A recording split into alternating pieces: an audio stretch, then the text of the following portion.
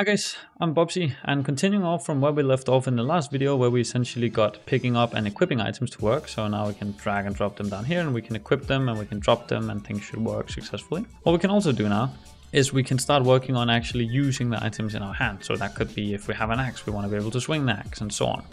And we can do this in a fairly abstracted manner, I think, which would be good. So I think let's first of all, on the item, just have a public void that will be use item, and we can also make a public void for consume item, for example, something like that.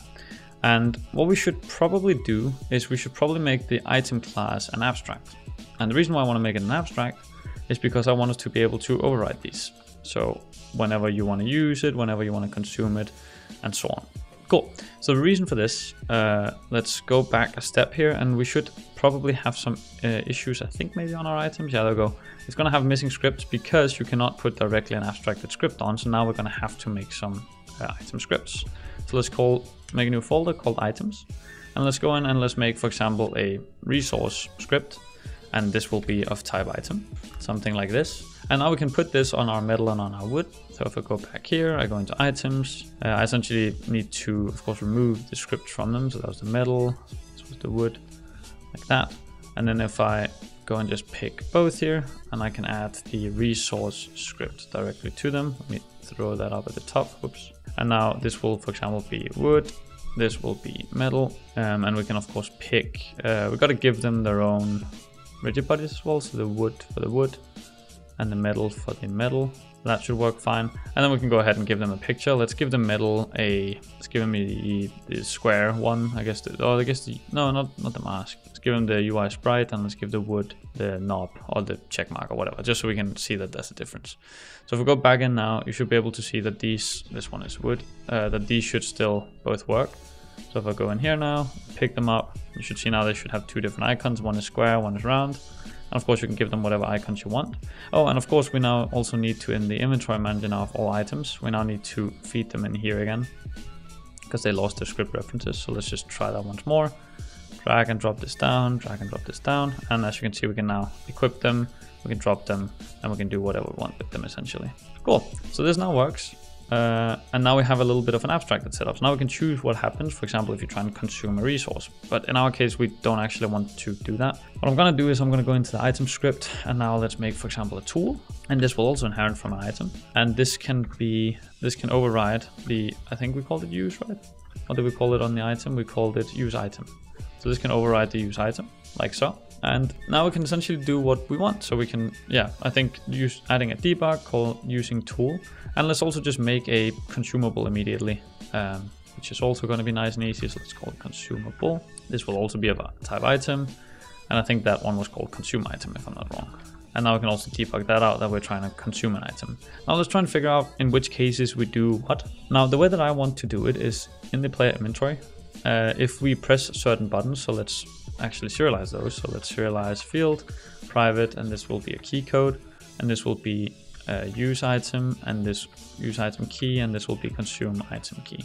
And now an update, for example, do it down here. We'll make the update, and then if input.get key down, let's do key code not key code, sorry. We want to do use item key, then we want to use the item. There we go. And similar thing we can do with the consume item key. We can also call consume item. There we go. And now we can make these methods. So let me go ahead and make consume item, and let me go ahead and make use item. And it's really going to be as easy as, first of all, checking if the item in hand is null, or otherwise we just call use item. And the same thing we really want to do with the consume item. Cool, so now we should be able to always do it with the item that we have in hand. Now an easy way to test this is by, for example, let's make a new one. Let's just copy the metal. I'll just call this an axe, for example. I will remove it from its prefab link, and I will remove the resource from it, and I will essentially add the tool to it. Put the tool up here at the top, like so. This will be called an axe. The sprite will be, I don't know, let's do drop down arrow, and the rigid body will be its own, like so. And let's make it a prefab. I want to drag and drop that in here. Let's also go ahead and make the axe just a bit longer, just more fun so we can recognize it. Maybe it's a little bit thinner, it's more of a stick. Cool, and now let's go into the inventory and add the axe to the all items list, like so. Now I should be able to pick up the axe, And essentially, oh, and of course we didn't do anything with the use item. Oh, and I also forgot to override the transform changes. Let's go into our player. We need to, of course, change the keys here. So the use item key, I think, should just be the mouse 0. I think mouse 0 is what it's called, yeah. And the consume key, I think I would just want to be mouse 1, like so, which should be the right click. Cool, so now when I pick this up, I equip it, and now when I press left click, you can see it says using tool. And when I right click, it doesn't say consuming, and you can also see if I pick up the other ones here. So I plop those down here. You can also see when I right and left click, nothing happening on these because, well, they're not tools. So only the tool right now is overriding the using item, but you could have other things also overriding it and holding its own functionality. So very cool. So now we essentially have a way to sort of draw distinctions between different types of items, while still using our setup from before and not having lost anything of value there. So now let's have it actually do something. So one thing I'd really like to fix is that we can set up the actual rotation of them. So first things first, I'd like the player inventory for when we spawn it. Let's actually spawn it to be in the forward direction of the player, or the same rotation, I guess. So let's just do transform.rotation, just to at least have it be consistent when we spawn things, because I find it a little annoying that they rotate around randomly like that. Let's try and equip this. Boom, there we go. And now you can see now it'll always point forward no matter the direction I'm pointing. We should probably have it be in the direction of the camera, actually. That might work better. That will be fairly easy. This is not the most optimal thing to do, but let me just be lazy here and do the camera rotation. So it'll essentially take the same rotation as the camera. That should have it almost always point out straight, I think. There it goes. No matter which direction I look, it'll always be pretty consistent. Cool. And now let me also, on the player, I guess put the item point a little bit down and to the right. And I'd actually prefer it being back here. So it's sort of down, I guess, in hand height. And I guess maybe actually we can have it be the rotation of the transform point. That way we can just change this rotation so it's a little bit up maybe. And then have that work better. So let's do it item point dot rotation. So here we go. So now when we pick it up, it should be down into the, oops, I didn't equip it. Let's just equip it over here. And there we go. So now it should always be a little bit down and up. And cool. So now you can see if we go out here to our player, you can see how it's equipped here. I can also quickly go onto the player and we can just enable him drawing again, or rendering, I suppose. So here, instead of shadows only, we'll just turn on. And there you go. Now you can essentially see a bit of how it looks. Cool. However, one of the other things, this first of all might have been a little bit big. And let me also scale these down a little bit. I think that's going to be nicer.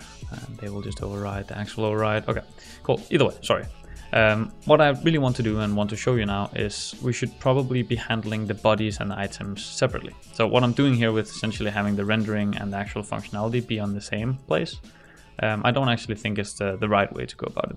What I think would be a better way, which would give us some more freedom in terms of how the item is also equipped, would essentially be to have it be separate, right? So let's start by creating a new cube for the wood here.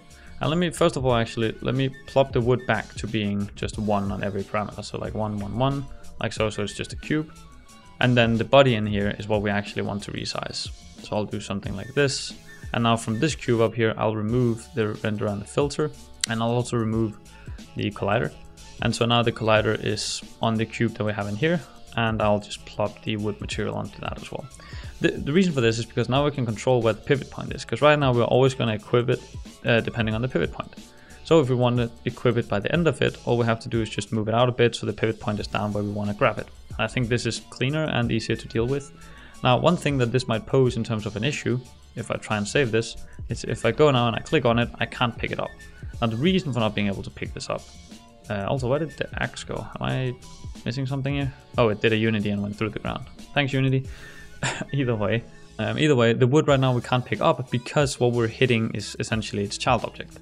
So we want the interact system to be able to make up for this by, instead of just checking get components, we also want to try and get all components and parents as well. Actually, maybe in order just to make it easier, let's just make this to a list. So let's just do to list by the end of it, because it's easier to extend the list. And then we'll also just do interactables.add range, and we'll do hit.collider.getComponents in parent. And we will also once again be looking for the type of the interactable. There we go. That's essentially all that needs to be added. So now we should be able to also interact with the wood with this new and improved setup. So if I just take this now, there we go. Now we got the wood. And now you'll notice that the way that it's equipped in our hand, you can see our pickup point is here and it's now sticking out. As I mentioned, it's essentially taking the point here and setting it there.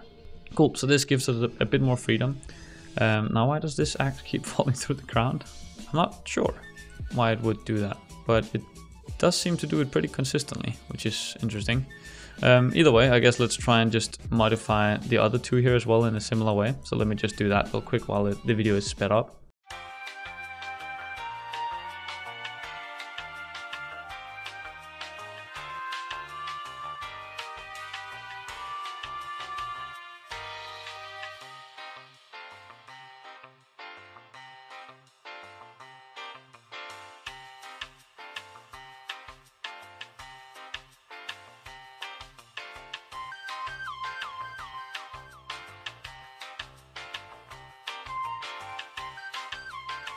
Okay, cool. So now with these new setups, first of all, the axe issue was just I needed to set the collision detection to continuous.